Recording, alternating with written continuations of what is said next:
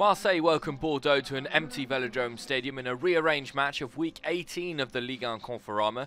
The Olympians would be without new signing Mario Balotelli, ineligible for the game, as well as Rudy Garcia, Kevin Strootman and Florian Thauvin suspended, with club captain Dimitri Payet injured. Bordeaux were on the back of 2 consecutive defeats in all competitions, having been knocked out of the Coupe de France by Strasbourg, who also defeated them 1-0 in the Ligue 4 days earlier. The first chance of the game fell to the home side because OCAMPOS denied by COSTIL in goal for Bordeaux.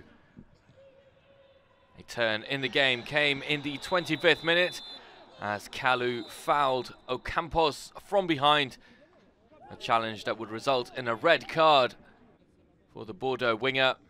2 feet off the ground, stud showing, and a logical decision by the referee.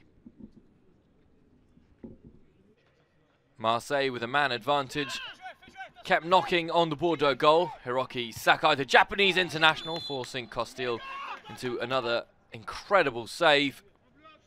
You see it there, the French goalkeeper denying the Japanese man emphatically. Valère GERMAIN then also had an opportunity to give Marseille the lead, but so far the Olympians unable to get past the Bordeaux goalkeeper.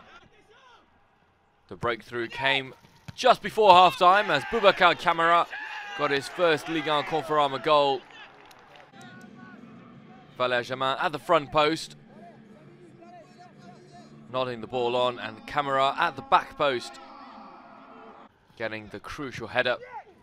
Marseille could have gone 2-0 up shortly before the break. Morgan SANSON with a shot, which just rebounded off the post. COSTIL that time was beaten. Desperately unlucky for SANSON. 1-0 at half-time for the home side, aided by the man advantage, but Marseille with all the chances and the possession in the first 45 minutes. In the second half, Bordeaux tried to claw their way back into the game. Jimmy Briand and Camino combining well for the ball, and Marseille saved by their goalkeeper Steve MANDANDA and the crossbar. COSTIL was once again called into action as Maxime LOPEZ tested him from a free kick, but an easy save, a straightforward save for the Bordeaux goalkeeper. Nicolas Depréville then had a late chance to substitute, testing Mandanda, but once again a save you would expect the Marseille goalkeeper to make.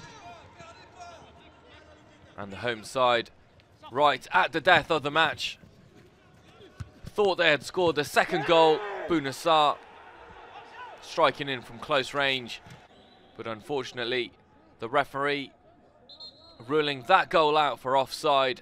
Good decision by the match official. The goal disallowed. Marseille climb up to 7th in the league standings and put an end to a miserable period. The Olympians are 9 points behind Lyon, who occupy the last Champions League qualifying place. Bordeaux suffer a huge setback in their race for Europe.